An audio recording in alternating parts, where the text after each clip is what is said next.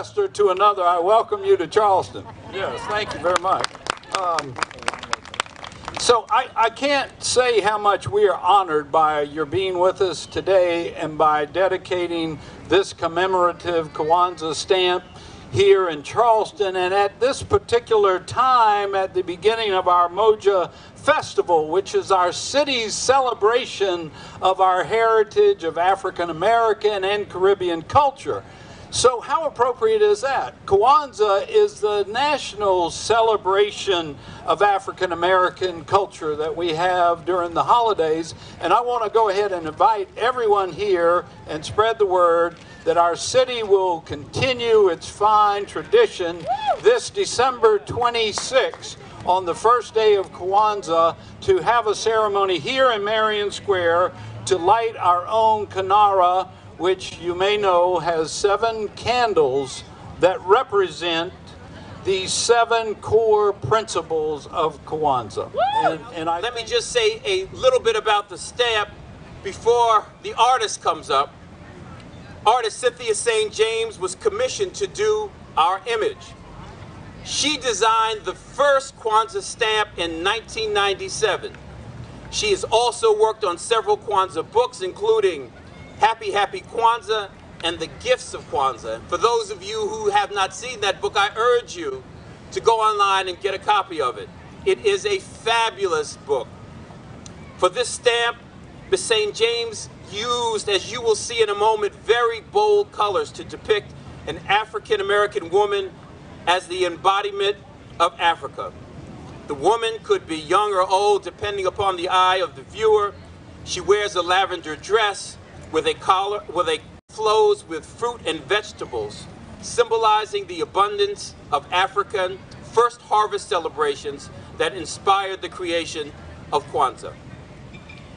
As these majestic stamps travel throughout the United States and across every continent, may they serve as an enduring symbol of the resilience and strength of the African American family, rooted in a proud African heritage. With that, I'd like to invite all of the participants to come up on stage as we unveil our Kwanzaa stamp.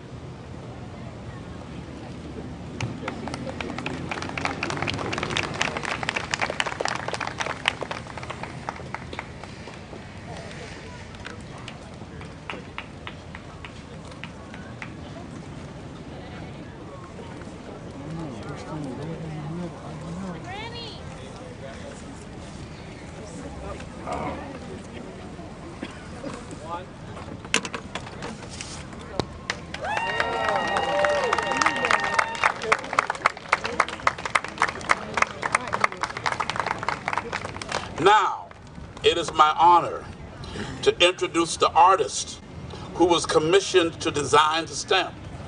Cynthia St. James is a world-renowned multicultural visual artist, an award-winning author and/or illustrator of 17 children's books, author of 17 poetry books, 2 affirmation books, a cookbook, a play, an autobiographical book titled Live My Dream, an artistic approach to marketing, which was nominated for an NAACP Image Award in 2012.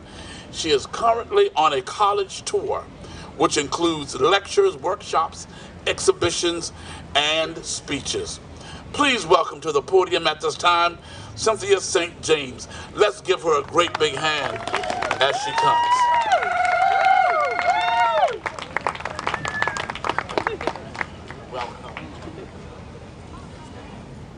It's hot out there, huh? Yeah. Anyway, we should be happy to be here and not in some of the other cold places, so that's one good thing. And as one of the ladies was saying, we were getting saunas for free. I was blessed and honored in 96 to paint a little painting that was 4.5 by 5.5 inches that became the first Kwanzaa stamp. And I recently Googled myself, and I found out that the 32-cent stamp was 133 million were printed. When it became a 33-cent stamp, 90 million were printed. When it became a 34-cent stamp, 40 million were printed, and then when it was retired at 37, 40 million. So that's 318 million little stamps, over a $250 million stamps that circulated for all those years. And then I went, wow, that really happened. So here I am, excited that I was chosen and commissioned to do the piece for the 50th anniversary of the holiday. And I wanted to deal with something different. I wanted to deal with the Kwanzaa and what Kwanzaa means in being first fruits. And I also want the piece to give this to everyone. I wanted to daily affirm spiritual and material abundance in our lives. So that's what this is about. And I'm just blessed to be here in Charleston. Some of my family's here, and some of my family lives in Mount Pleasant. And just the day before I came here, a friend of mine from Johns Island and I are working on a film that's going to be called I Am Gullah. So thank you so much.